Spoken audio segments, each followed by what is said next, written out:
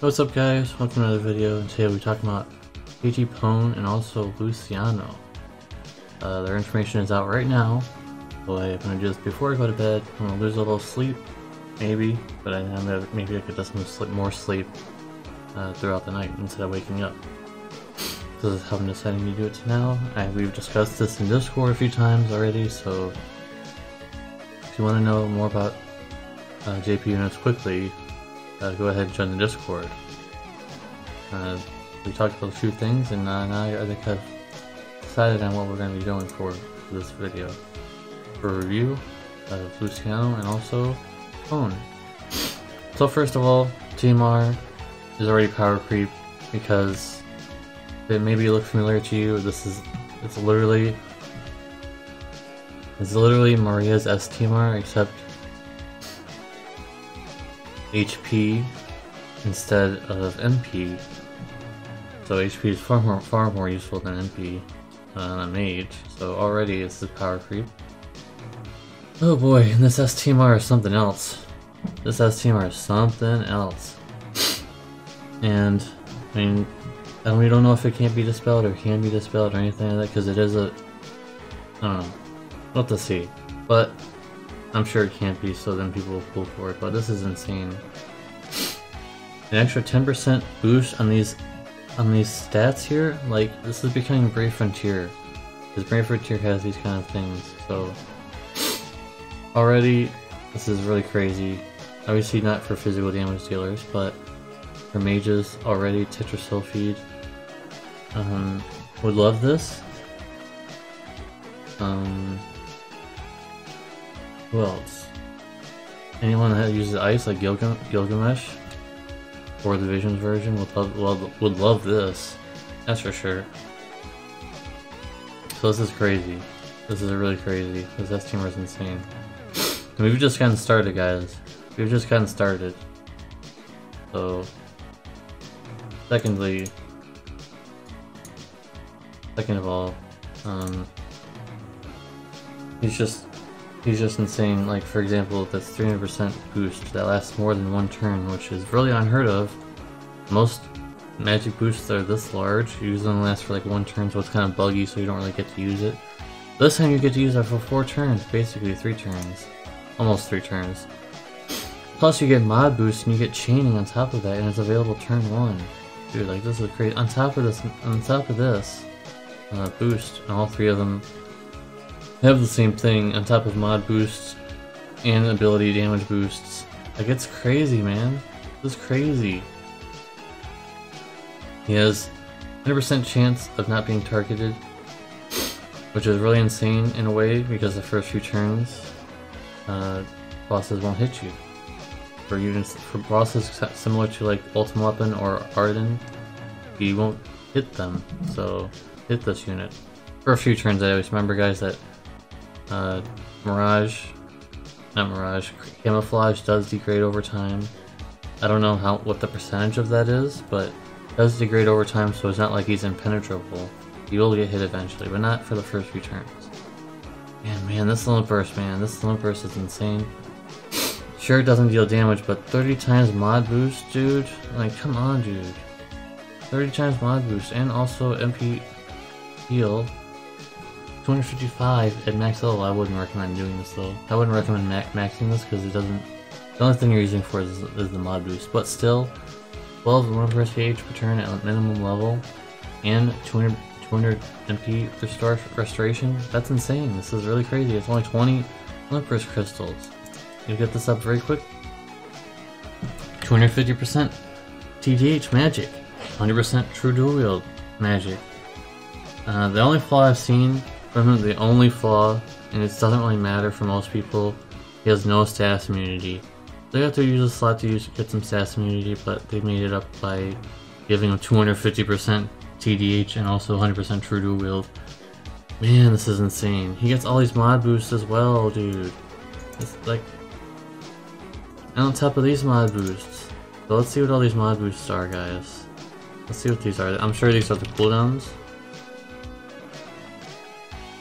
No, they're not. What?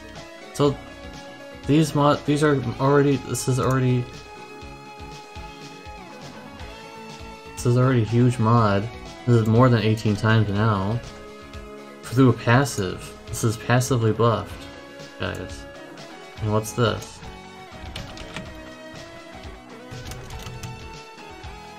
Alright, well these ones are still strong. These are the Imperial ones, so they're not really going to use that often, but still giving some mod boost to those as well. Plus getting mod boost for these. Like, there's so many mod boosts all over the place. This guy is mod boost crazy. Plus, he can be a breaker, guys. He can be a breaker. He can be your breaker. Look at this. 70% breaks on demand. And cures himself of some breaks that he's using. Plus he has triple cast. You can use all of his ability. Oh my god. This guy can be a breaker and also be a mage at the same time. This is insane. So this is basically another addition of another unit that can be a breaker slash mage, like a side DPS. Although I would say more in line with he's a full-time mage with a side of breaking. So if your breaker is dead or busy or can't do it this turn, I know sometimes those kind of things happen. But he could break for you. He could do it. This is insane. I usually don't hype up units, but this is the hype. This is a hype banner, and we've just gotten started. We've barely gotten started, guys. We still have Pone to talk about, and she's a whole nother bag of chips. Seriously. So yeah. If you're new to the channel, by the way, please consider subscribing before we move on to Pone. Please consider liking the video because this is some serious hype. There's never been really hype for a banner like this since like the Esper units, really, in terms of value, in terms of strength of the units. So he's already really strong. On top of a lot of things like Pone is able to actually help him out, by the way, because he does have wind and light, which we'll be getting to. She is able to do things with those elements, and this STMR is really crazy. Props to the people probably going for this. I'm not going to be able to unless I get crazy lucky with pulls or something. And by the way, he is UOCable. I just want to point that out for everybody who is playing on the JP Saga now and is free to play. This guy, this one of the strongest mages in the game, is UOCable. You will not be able to hear that very often. So, if you need a new mage, this guy is definitely valuable. Mystic cross chaining, you'll be able to chain with Sarah, you'll be able to chain with Gilgamesh, or the Visions, you'll be able to chain with Tetrasulfide Fistless. So yeah, this is amazing. This is an amazing unit. UOCable, everything. Really great TMR with HP. Doesn't get to see HP on passive, or don't get to see HP on magic equipment very often, so this is definitely a good grab. And the STR is something else. Anyways, on to Pone. And just like before, we have some crazy TMR and STMR combos here. 70% spirit, because when you're equipping this, you're definitely going to be wanting it. You equip a staff anyways. And this STMR is something else. This STMR is something else, guys.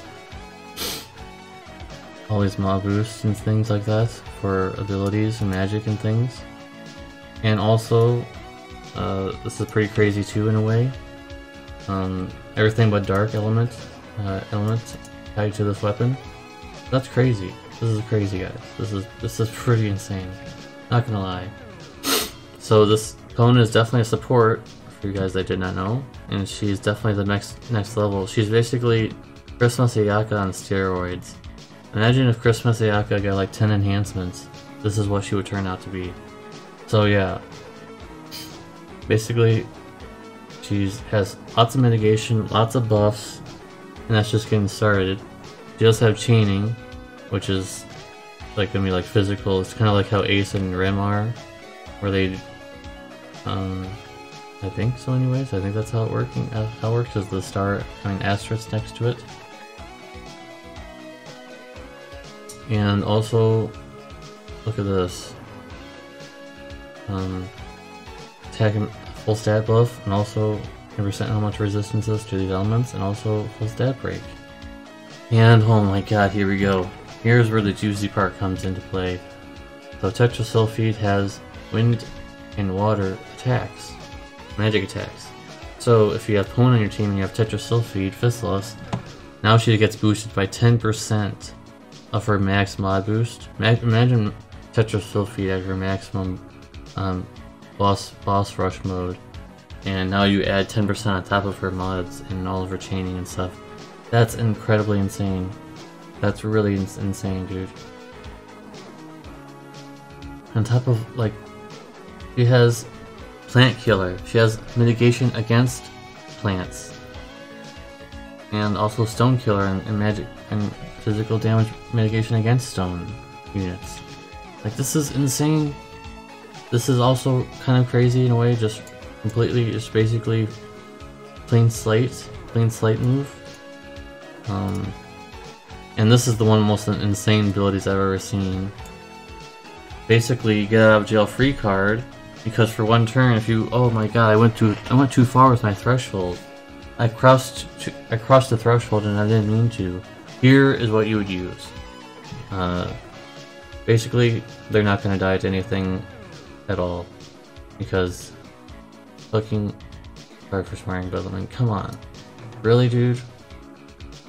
90% general mitigation, all elements 80%, and also auto revive for that one turn. Like, this is insane, dude. 40% mitigation on top of stat buffs, and also mad limit burst damage increasements and limit burst damage. This is insane. This is really crazy. I don't know. I don't know what to think so far. This is just, wow. This unit is something else. This unit is definitely something else. And then we get to that juicy limit burst.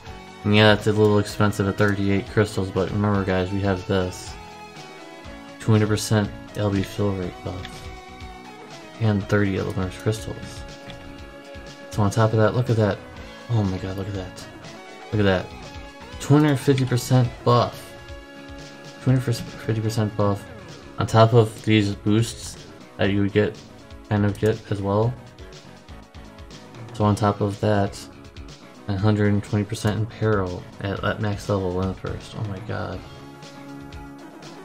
Ooh, this is something else. This is juicy. This is really juicy, guys. You definitely want to use this because you get triple cast as a support. Being able to triple cast as a support, man. If only, wait, what? No, this can't be finished. Let's refresh the page. Hold on. What? She just gets it? No way, that's, no way. No way. Okay, let's, hold on. Hold on, let's search this up. No way. She just gets triple cast forever. This is basically power creeping Regis. I mean, Regis is still good because he gives pillars for viable opponents, but like, she just gets triple cast after she uses it. That's never been heard of, ever, as a support. She just permanently gets triple cast, because we literally looked it up, guys. Triple cast forever, so she gets to use 3 of any of her abilities, probably. Let's look. Yep, she can triple cast all of her abilities, wow. Oh my god, this is... Dude, despite all the hate for her limit burst that she's getting on Reddit and stuff, like, this unit is insane. This is like the top tier support. This unfortunately power creeps Sana Ayaka, but it was no surprise. She was non-summon fest anyways, but she's still good. But this is something totally on another level. And I've never seen this before. I think maybe some obscure units have had something like this before, but this is... I think someone has had this before, but this is still crazy. That's really good. Overall, really insane. Immunity to stop. Oh my god, it just keeps coming. The gloriousness just keep coming. The only downside that I see, and it's not really that big of a deal, because you're not really using her for damage, but she only has 25% Spirit True to wield, which there is no other Spirit True to wield in the game. So, I mean, I don't really understand why she only has this, but keep in mind, guys, this is a Season 3 main character, so she'll probably be getting an FFBE buff, in the long future from now. She'll probably be getting an FFBE or latent ability in the far future. So, is this banner worth pulling on? Hell yes. Hell yes. Considering one of the units is UOCable even, and if you get lucky, maybe you get one of them, or if you, for example, only have 10 UOCs, but you have 5k Lapis, what you could do is UOC Luciano and spend that 5k to get his prism, and then there you go, you got a top tier mage. Man, it's been a while since there's been a really good banner like this, guys. Really long time. Really long time. Yeah, this banner is great. Gets the seal of approval from me. I didn't mean to make that weird kissing noise, but I mean it's like supposed to be like something Italian, you know, how Italians do that kind of thing. Yeah. Man, this is juicy, guys. It doesn't really get as juicy as this often, but and I don't normally get this excited. But man, I hope I can get at least one of Pone, seriously, so I can buy her prism or something. I'm hoping I can get at least one of her, seriously. Please game, give me one of her. So definitely both of them get an A+ grading, and I think I'm gonna start grading units from now on. So both of them are A+ units for me, or maybe gold, platinum. I don't know what grading I should use. Let's just use 2 gradings for now. Let's see what you guys would like to see. So both of them get like a gold star from me, or A+, or whatever you want to call it. If you watched the video this far, type in #AmazingBanner in the comment section below if you watched this far. There's not really much else to say. There's just really insane mitigation, crazy mitigation, things of that nature, crazy buffs that no one has ever seen before because this is completely new. This is not new, by the way, this mitigation against certain enemies. Daisy has that versus humans, but she has only humans, whereas Pone has 2 races to mitigate against. So that's pretty crazy. Pretty crazy, and Stone Killer is very useful, by the way. Stone and Plant Killer are becoming more useful because there's a variety of bosses coming out on the JP side now. So, thanks for watching, guys. I think we're about done now. I wish I could review the banner. I wish I could go to the banner, but I mean, we're still in maintenance, so. You know, keep in mind, guys, that could all change during maintenance times. They could nerf some things. They could, you know, reduce some things, remove some things. They could remove Pone's triple cast enabling thing. But I think that everything here is pretty solid so far. But in the comments or in the video description, I will add any kind of editing or any edits if there's any nerfs or anything like that. But I think we should be good. So yeah, if you are free to play and you need a really top tier mage, go for that strategy. You got that 5k, you got that UOC him, use the 5k, get his prism, bam, done. Make sure you're buying the right prism, by the way. If you need any kind of translation help, go to my Discord down below. Link will be in the description. Anyways, guys, thanks for watching. Remember the keyword. Keyword is hashtag. I already forgot it, so you'll have to remember it. You'll have to write it down in the comment section. Thanks for watching. Please consider subscribing. Please consider liking the video, and I'll see you guys on the next one. Peace. Man, what were they thinking with this? This is insane value. I hope I can get one of her.